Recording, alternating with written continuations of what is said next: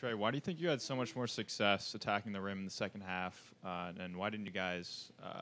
Why weren't you more aggressive on the drive early on? I don't know. To be honest, I didn't feel quite confident, but every player goes through that. But I think it's a good lesson just for our team. That we got to be on the attack and we have to, just be aggressive and be confident. But I think the highlight of this game is the fact that we didn't play well in the defensive end, and I think that's why we missed shots ultimately.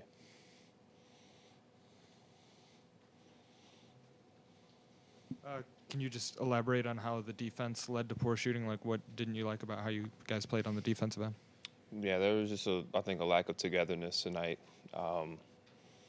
I don't know why or what, but I think everybody, slipped. I think the key with our defense is talk, and there wasn't as much communication as there was last game against Wisconsin, and when there's no communication, that's when you lose guys, and we lost guys and gave them a lot of open threes.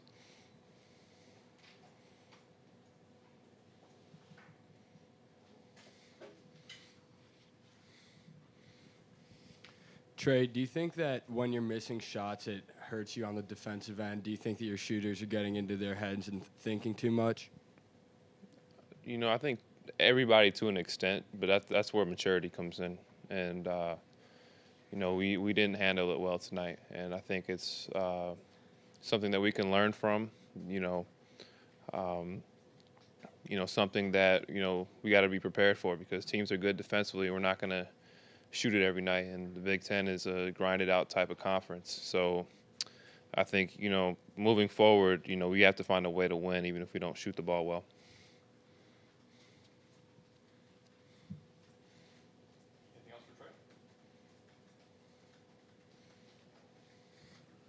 How are you guys going to look to shake this off going into a tough game on Tuesday? I think, tomorrow we're going to get to work. We're going to watch film.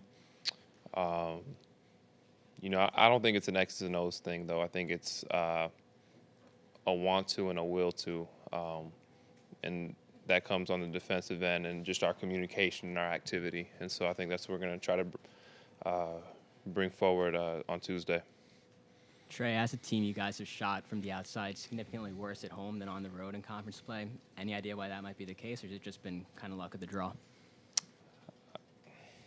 I think it's luck of the draw. I mean, I think preseason we shot the ball well at home, but I mean, it is a fact and it's true. So we have to figure out a way to shoot better at home. How much did their length bother you, and how much do you guys need to work on going into a Maryland team that is long themselves? Yeah, I mean, I think defensively those teams, Maryland and Penn State, are similar. I think everybody needs to work, definitely me the most probably, on decision making once you get into the lane.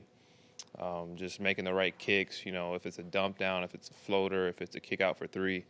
We have to make better reads, and I think that starts with me.